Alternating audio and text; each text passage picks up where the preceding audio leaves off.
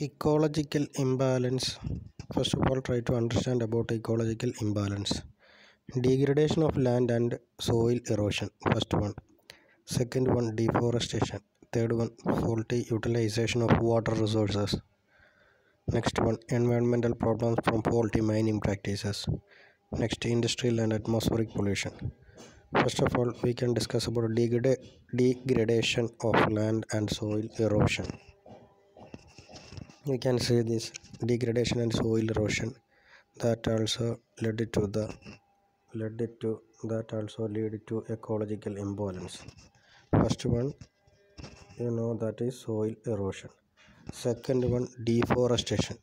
Deforestation also led to the imbalance of ecosystem. Next, waste water. This faulty wastewater. This also causes ecological imbalance. It destroy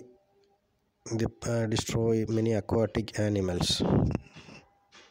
Next, you can see that faulty usages of industrial mining that also leads to ecological imbalance.